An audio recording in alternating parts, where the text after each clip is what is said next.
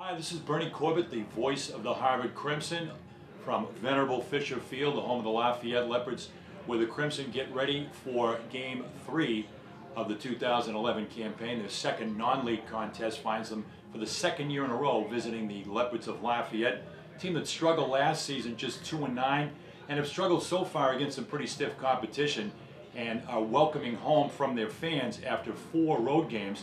First time since 1889 that the Leopards have opened for 4 on the road, so it's been a long road home.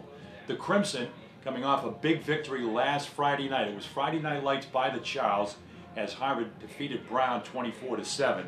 Heroes emerged on both sides of the ball. Trevor Scales, 129 yards rushing.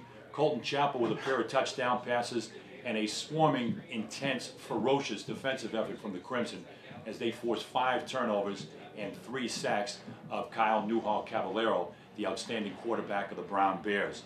Crimson looking to get a little bit healthier today in non-league action before returning to the Ivy League Wars next week at Ithaca when they will face the Big Red of Cornell.